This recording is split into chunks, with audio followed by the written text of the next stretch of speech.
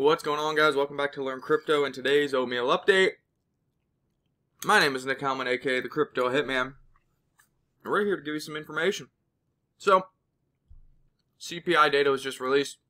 U.S. inflation was 3.7% in August. 3.7% in August, larger than expected increase from 3.2% in July. That is a 0.5% increase. This underscores the challenges with getting inflation down more. Gas was the biggest factor, accounting for over half the increase. Shelter, especially rent, also a big factor. So in my opinion, what does this mean? Inflation is higher than expected. We're probably going to see more rate hikes coming from the Fed in the future, probably another 0.25% at the very least in the next meeting. Could put pressure on the stocks and Bitcoin in the short term. Now, let me compare this to the real numbers of Truflation provides. Now, Truflation is a new data provider that's been shouted out by Brian Armstrong from Coinbase and others that are looking to get into Web3. They're showing that the U.S. inflation is 2.69%, while the government reported a rate of 3.2%. Now, we'll see. A lot of big name people use Truflation's numbers, but we know the government and the Fed uses their numbers, which is 3.7%. So what is causing the rise in inflation? It was hinting at a little bit. The inflation, I believe, is being pushed primarily by oil. And why are oil prices going higher? Well, you got the Ukraine and Russia war.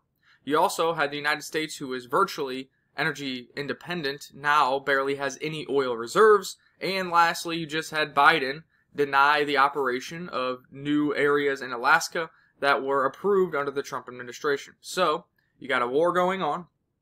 You got Biden climate change taking us from near energy independence as far as oil to shutting down oil plants, and our oil reserves are nearly empty.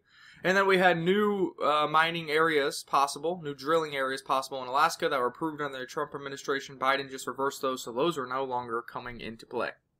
Not good. Now, on the rent side, we see big conglomerates and institutions such as BlackRock, Fidelity, and others buying up heaps of real estate. What does that do? That constrains supply.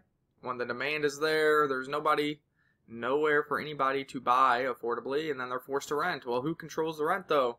All these big institutions, so they get to deem and work together on what they want the rental prices to be, and right now they continue to rise. On top of that, you have utility prices like natural gas and others that have slightly risen year over year. You know, you can look at your Ameren bill, your Spire bill, your water bill, and you'll notice every year they simply continue to go up.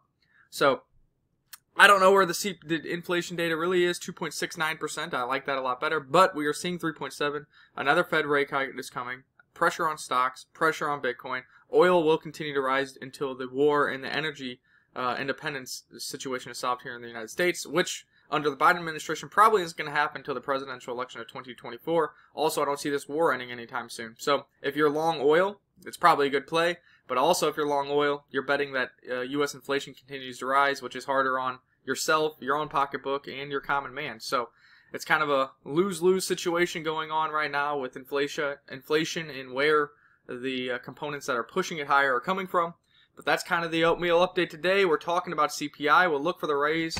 And, yeah, we'll keep an eye on Bitcoin here. I think there's a high probability that this, pattern repeats itself. We have a rally down, around, and a rally down, around, and a rally down, around, and what do we got here? A rally down, around, potentially, and this could be based off of inflation data and the fear of an interest rate hike. Again, we do have very high levels of shorts down here. Bitcoin is near a bottom, so it doesn't take much for this thing to get going, but not good CPI news, not good inflation news, and we'll be on a live show later today to talk deeper about stocks, crypto, and more. Technical analysis, fundamental analysis, and news right here at Learn Crypto. And if you want 24/7 access to Todd Butterfield and myself, join us. Patreon.com/LearnCrypto. Peace.